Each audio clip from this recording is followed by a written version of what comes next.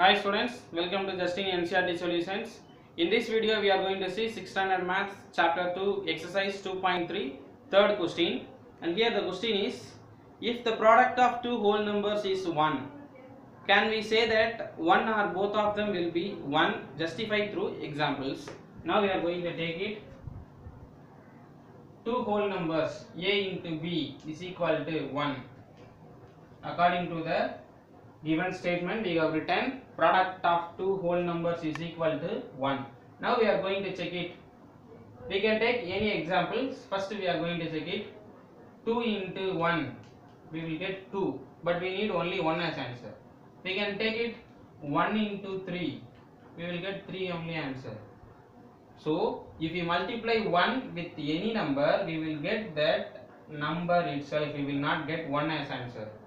So only one possible answer is 1 into 1 is equal to 1.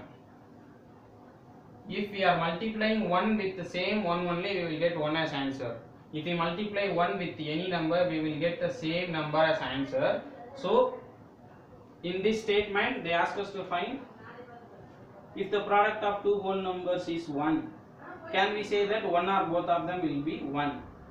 Yes, both of them will be 1. Yes,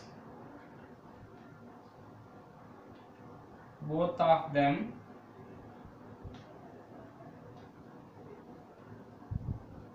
will be 1.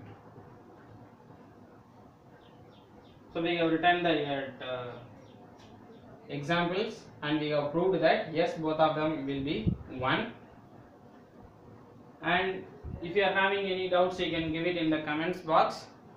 Share it with your friends and subscribe our channel. Thank you.